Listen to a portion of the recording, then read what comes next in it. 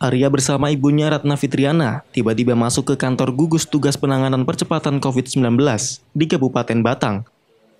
Mereka langsung menemui Bupati Batang, Wihaji, saat menjelaskan tentang perkembangan terkini penyebaran COVID-19. Arya, yang duduk di kelas 4 SD itu menyerahkan 500 lembar masker kain yang dibelinya dari membongkar uang tabungan.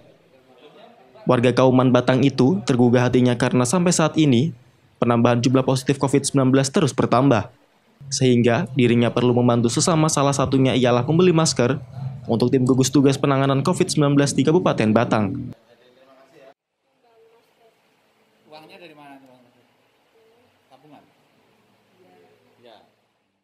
Ya karena kepedulian kita Pak ya, soalnya kan akhir-akhir ini kan warga Batang kan semakin bertambah yang positif corona. Jadi kami berharap semoga wabah ini segera menghilanglah dari dunia ini. Bupati Batang, Wihaji, sangat mengapresiasi dengan apa yang dilakukan Arya dan ibunya, karena dari hasil tabungan dibelikan masker untuk dibagikan ke masyarakat. Nantinya, masker yang diberikan akan langsung didistribusikan kepada masyarakat yang membutuhkan di tengah pandemi ini. Berarti sudah ada pemahaman bagi masyarakat pentingnya wajib bawa masker, sehingga pasti mereka empati melihat warga kita masih ada yang belum pakai masker.